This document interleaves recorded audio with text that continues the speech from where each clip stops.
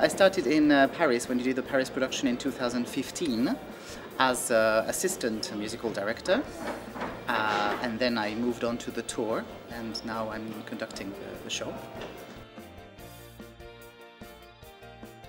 I have been very briefly in Holland last year when we did the tour, and we toured in Antwerp, and we managed to go to Amsterdam for a few days, and it was really enjoyable. I'm very happy to be back.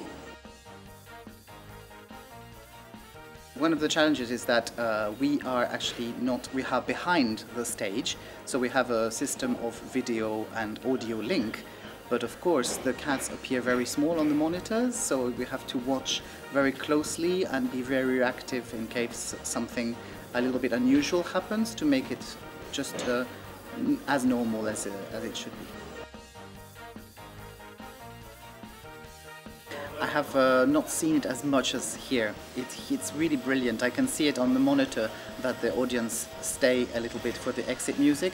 In some countries they just go, as the exit music should be, but here they stay and they still enjoy the music, and it's very enjoyable to watch.